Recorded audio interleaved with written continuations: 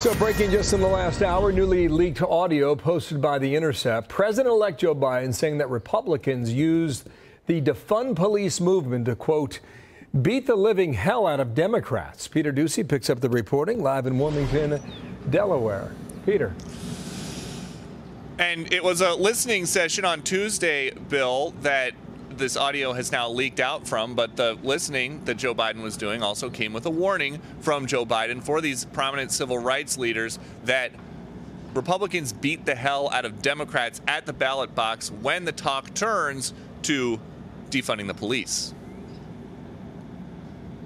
They've already labeled us as being defund the police. Anything we put forward in terms of the organizational structure to change policing, which I promise you will occur, promise you.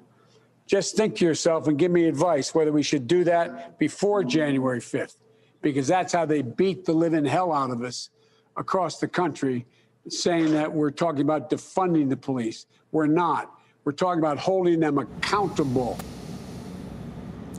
And January 5th is the day of the Georgia runoff, so Biden is obviously concerned about messaging Republicans talking about Democrats defunding the police and the impact that that could have on their chances there. I reached out to the transition team about this leaked audio and what they make of it. An official tells me this: President-elect Biden is the same person behind closed doors that he is in public, honest, direct, and realistic about the challenges facing our nation and the day he is sworn in. As he made clear throughout the campaign, he believes in supporting bold and urgent reform to our criminal justice system while continuing to support law enforcement's mission to keep our communities safe. The president-elect is here in Wilmington today. No public events on the schedule until tomorrow afternoon, when he's going to announce some new White House staffers, including Susan Rice. Bill? Thank you, Pete.